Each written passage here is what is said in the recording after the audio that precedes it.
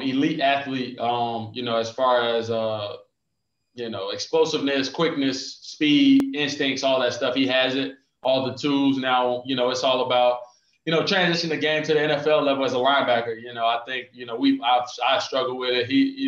We all struggle with it, coming in from college, and, now you're seeing pro style offense and understanding different route concepts and all that stuff. So again, just the very beginning, he's a freak of nature and athletically just trying to piece it all together, as far as the knowledge of the game and all that stuff. And he's getting better each day. He made a play today that, that he probably wouldn't have made 2 weeks ago. So just picking up the pace and learning, different tools and different things that he can use and have in his repertoire. I think he's learning that. He's getting better each day.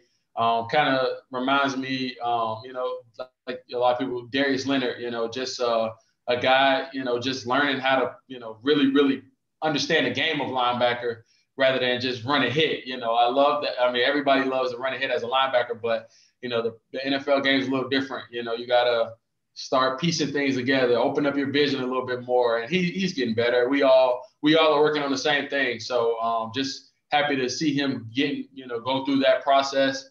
Like I told him, it's a one day at a time. You literally take one day and find something to get better at, and you keep getting better each day. And, he'll piece it all together. I have no doubt in my mind that he'll be a great player in this league. Thank you.